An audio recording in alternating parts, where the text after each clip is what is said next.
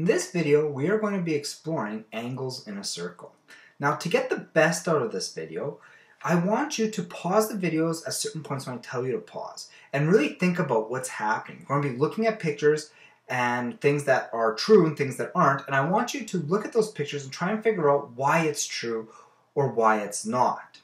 And not to wait for me and just let the video flow and see why it is or why it isn't. So I really want you to pause when I tell you to pause and think about certain aspects. So let's look at our first exploratory here.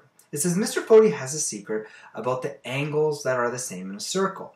Can you figure it out using the words that we've already learned? So using definitions we already learned, I want you to see if you can figure out what my secret is here. So first of all, on this side, over here, we have where x is equal to y. And my examples that will be on this side, on the other side, it's when x is not equal to y. So let's take a look at my first example. I'm going to pull it out here, and in this case, angle y is equal to angle x. I want you to take pay very close attention to this circle and try and think of why. Now here is another circle, and we have angle y and x. Now I want you to pay very close attention to this circle and try and figure out why.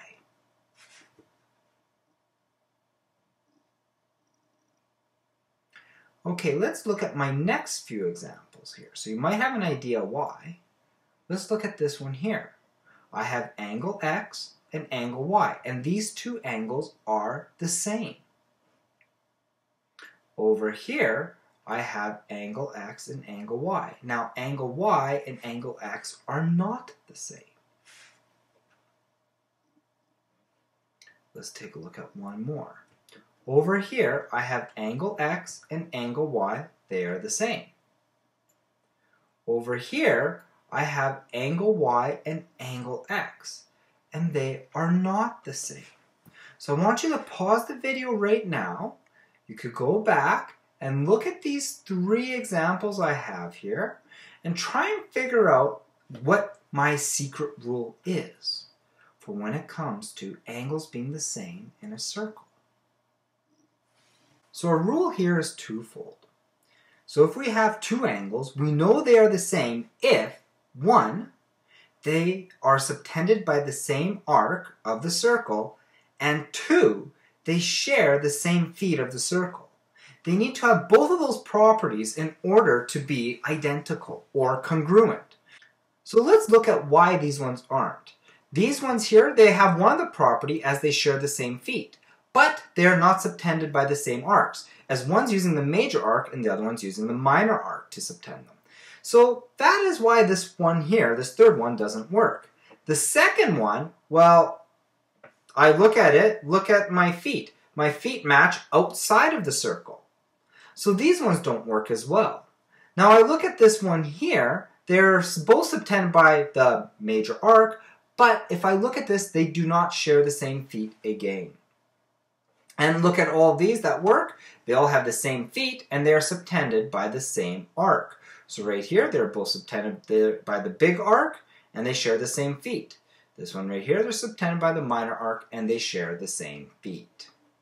So now we're about to enter the second exploration of today's video.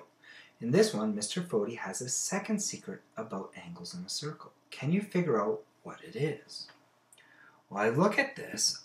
On the one side, I know that x is double the value of angle y. So angle x is double angle y in the pictures on that side. On the other side, angle x is not double angle y with the pictures on that side. So I want you to see if you could think of what my rule is, but using certain key terms and definitions that we learned in the previous class. So here is my first picture. I want you to look at certain aspects of this picture. What kind of what kind of angles are these? What arcs are being used? Let's look at my next picture.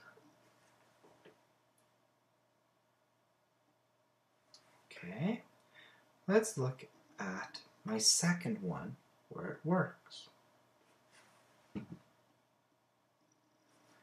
Once again, what kind of angles are those? Which arc?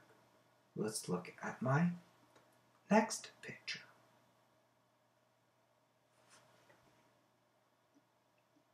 Let's look at another one where angle x is double angle y. So right here, angle x is double angle y.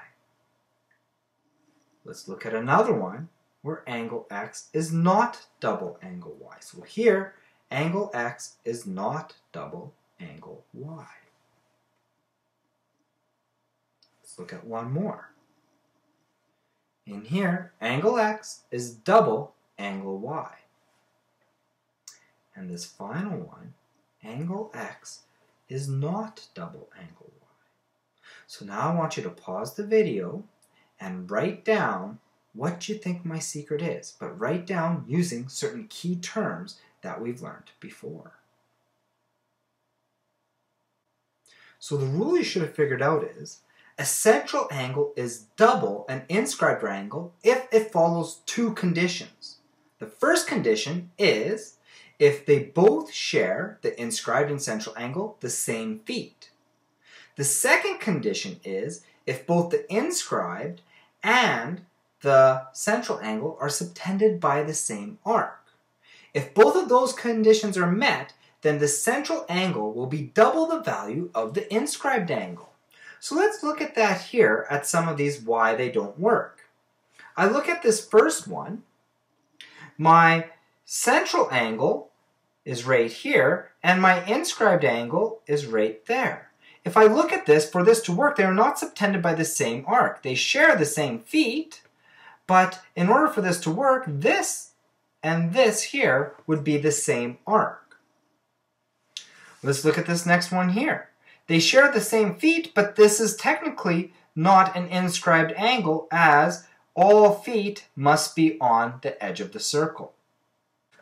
If we look at their second one that's wrong, yes, they do share the same feet, the inscribed and central angle, but if I look at this, the feet are not on my circle, or the circumference of the circle. So this one does not work. They are not completely inscribed. Now, if I look at the next one, well, I do have an inscribed angle, but my blue one here is not a central angle or an inscribed angle. So this one here does not work as well. Now let's look at our first example here. It says, determine the measure of the angle x and y. Well, if I look at this, let's first try and figure out what kind of angles we're looking at. If I look right here, my known angle is an inscribed angle. Angle x is also an inscribed angle, and they share the same feet. So knowing that, if they share the same feet, they're both inscribed angles, and they're subtended by the same arc, that means angle x must equal to 55 degrees. Now, let's look at my next one. We know angle x and we know angle c, which are both 55 degrees. But now angle y, if I look at this, this is an central angle, where we have my center, the orthocenter is there. So in this case, we have a central angle sharing the same feet with an inscribed angle. And they are both subtended by the same arc. So in this case, angle y is going to be equal to double angle x, or double 55, which is 110 degrees. So let's look at our last example of the day. In this one here, we have distances, but we're actually needing to use our angle circle properties to help us with these distances. So in this one, we have rectangle ABCD has its vertices on the circle with a radius of 8.5 centimeters. So I'm going to write down what we know. We know this here is 8.5 centimeters. We also know the width of the rectangle is 10 centimeters. I'm going to write this down, 10 centimeters. What is the length to the nearest tenth? I'm trying to figure out this side here. Now this looks very confusing. How do we figure this out? Well, first thing I'm going to do is continue and draw another radius here to make a diameter. This is 8.5. Now I know that this angle here is, because it's a diameter, it's going to be 180 degrees. If this line here is 180, that could be a central angle. And we also have an inscribed angle over here, and they are sharing the same feet. So if we have an inscribed and central angle, I know the inscribed angle is going to be half. That means that angle there is going to be 90 degrees. This angle is going to be 90. And now that that's 90 degrees, I have a right angle triangle. So that means I could use my Pythagorean theorem, where we know c squared is equal to a squared plus b squared. So my hypotenuse is obviously this line right here, which is going to be my diameter of the circle. And that is a total of 17 squared. So I'm going to have 17 squared plus 10 squared. Okay, now what is 17 squared? If you remember from before, you should have these memorized by now, is 289. And 10 squared is 100. All right, so now we add this up together. I'm going to get 389, and we're going to square root that to get c. I know 19 squared is equal to 361. And I know 20 is equal to 400. Now 389, altogether, we have a difference of 39. And that is going to be, I look at 389, it's somewhere over here. And that's going to be 28 away. So it's 28 out of 39. So that's almost like saying 3/4 of the way. So I'm going to end up saying C is equal to 19.6 or 19.7. And we want centimeters.